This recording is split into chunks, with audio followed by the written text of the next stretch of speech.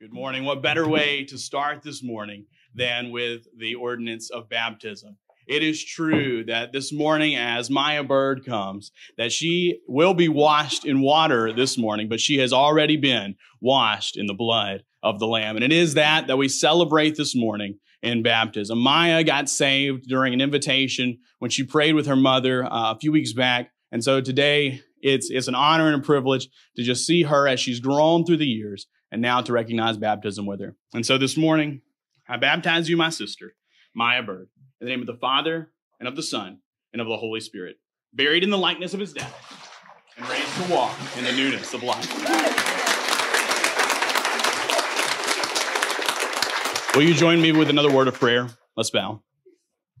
Father, we thank you for this day that you've given us to come into your house. Lord, what a privilege it is to see young people come to the Lord and to trust in you. And Lord, as we continue in this service this morning, we ask that you would ready our hearts and our minds, that each and every one of us might be ready to make a decision or a commitment to you anew this morning.